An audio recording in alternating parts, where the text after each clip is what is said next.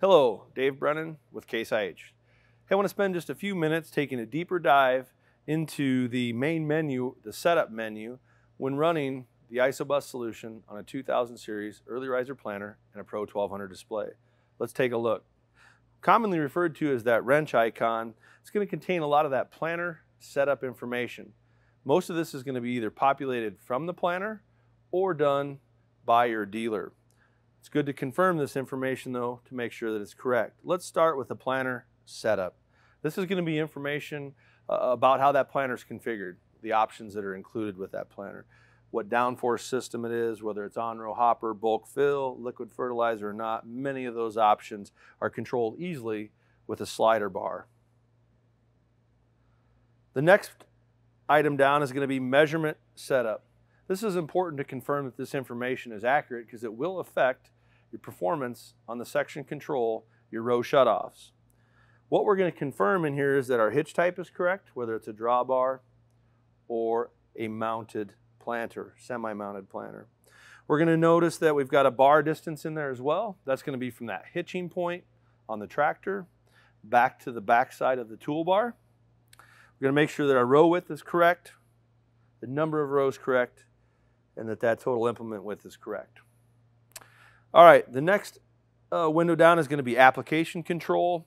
That's just confirming the number of controllers, so how many products. So typically on a planner, we're going to see that one liquid and one seed. And again, confirming the number of rows. The next one down is going to be those customizable settings. These are things you may change on the fly in the field. Some of those things may be like the jump start setting.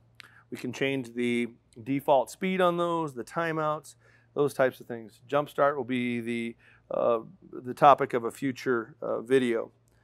Some of the alarm settings, if I do a custom planting scenario where I've got certain rows shut off, I can shut off those row alarms there.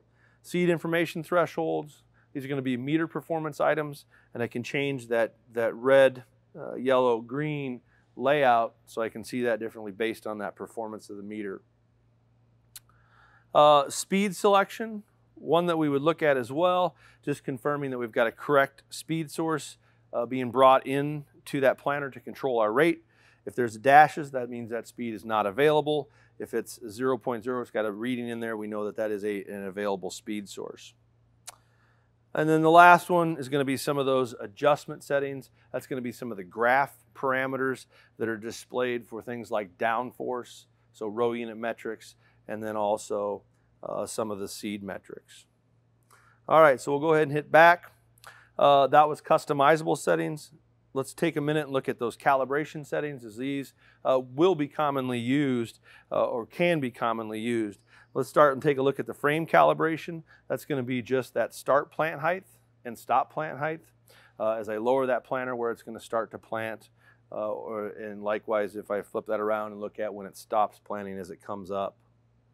All right, we'll go ahead and cancel that wizard as it walks me through that. Hit OK. And we'll go back to then gyrocal as the next calibration that we'll look at. And that's the calibration that's in the power distribution module and the battery enclosure. That's going to give us the turn compensation.